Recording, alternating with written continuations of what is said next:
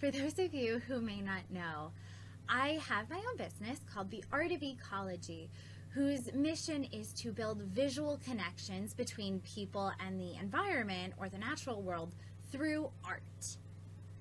I can do that in a variety of ways. I have lots of educational programs and things like that, but I was wondering how I could combine the various aspects and passions in my life, such as art, science, and the nerd world, to bring some education, because that's a whole untapped audience that I've got. So I created something that I think is pretty cool. Well, I'm in the middle of creating it. But those of you who may not know, I am a huge Dungeons and Dragons nerd. Not only do I DM multiple campaigns with lots of lore and world building, things like that, but I also play in some as well. And being a huge biology and science nerd, plus a Dungeons & Dragons nerd, you can bet that my worlds that I create are filled with all sorts of environmental and natural wonders. And I love it when I can really think about how a monster fits in the environment that my party is in. And I thought, well, actually my husband thought of it, so kudos to him. But I thought, why, or he thought, again, I'm taking credit where credit is not due, but he thought, why not combine my environmental education passion with my passion for Dungeons and Dragons? And not only the environmental education aspect, but my botanical, my evolutionary biology, my more sciencey background with genetics, evolutionary biology, morphology, things like that. So I am in the middle of creating a poster for people with that sort of mentality of their D&D nerds, plus they love the scientific world. And this is going to be a perfect holiday gift for your DM, your GM, your party members, anybody who loves D&D and science. So let me give you guys a sneak peek here. Ta-da! This looks crazy. I know, it's bonkers. There's all sorts of things. It's insane. What is it? This is a poster that details the taxonomic classifications of D&D monsters. So this is called a phylogenetic tree.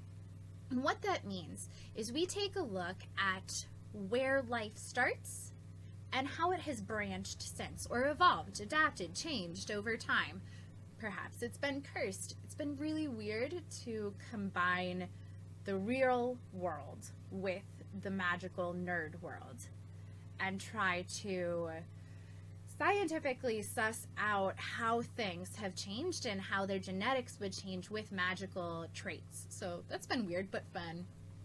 So I have, oh my goodness, look at all of these notes and papers where I went through my books and also just D&D reference guides of Volos, Xanathars, and the monster manual, of course the monster manual, and the player's handbook as well, to go through the various monsters and even the races as well, to kind of take a look at how things have changed and adapted and evolved over time.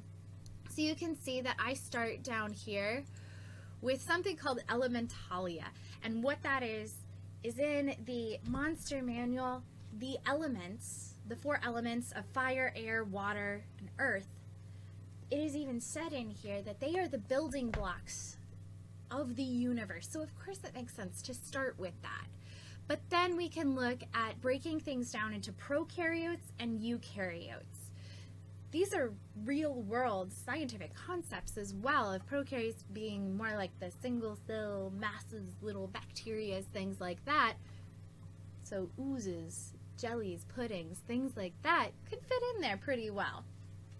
Then you've got eukaryotes, which include beefy people, creatures, things, lots of cells like us. It starts with fungi and plants. And of course you can take a look at all of the different myconids or fungal molds, things like that, slime molds, the vegapygmies. You can look at the plants of, well, here's blights. You've got your needle vine twig blights, and then you've got your things like your tree ants and your awakened shrubs.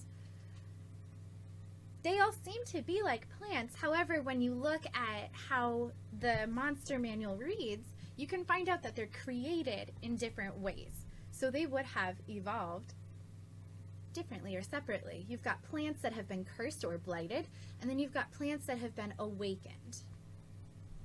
So you can take a look at different taxonomy. We've got mollusks and the Lophotrochozoa and Ecdysozoa.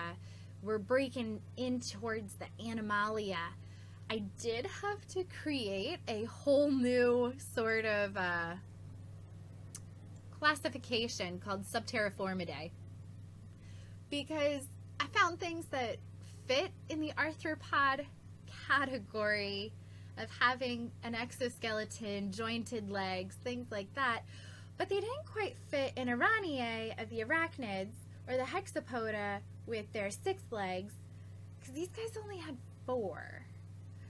You've got your Ankeg, your Rust Monster, and your Umber Hulk, and they all share that exoskeleton, but they also all live subterra, underground. A lot of times you can find them in the Underdark. We've got our crustaceans, our Myriapoda, which includes the mini-leggers, so anything that looks like a centipede, really. Then we can continue on. We've got our Echinodermatas with giant starfish. We've got our Gnathostomata, or jawed creatures, and that would include your fish and your tetrapods, which tetrapods are more of the animals like us. We've got our amphibians. Billy legs, they're so cute. Our reptilia, and as you can see, I'm in the process of making this. So it's not available for purchase yet, but as soon as I am done, like literally the moment that I am done, this poster, this 24 by 36 inch poster is going to be available for pre-order. So this is a great thing. If you're looking for holiday gifts, get that in advance, pre-order it, and as soon as it's back from the printer, it's going to get shipped directly to you. This is a perfect gift for your party. For your DM, if your DM's interested in world building and understanding how the monsters in their world are related to one another, or how they would be found in different areas, how form meets function, or when you look up more at the hominidae, or now you're getting into more humanoid sorts, and then you have your Homo sapiens. These are your Homo species. That would include things like your humans, your elves, dwarves as well. You might find out that, wow, harpies are actually a derivative of an elven species based on what it says in the monster manual. An elf was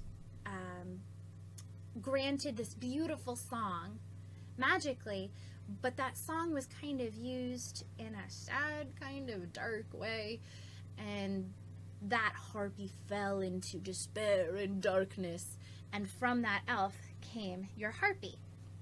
So you could kind of, as a DM, create new world building opportunities and ways to connect all of these different animals to be able to find out that dragonborns and half-dragons are related to the turtle race because they're both in the reptilia family.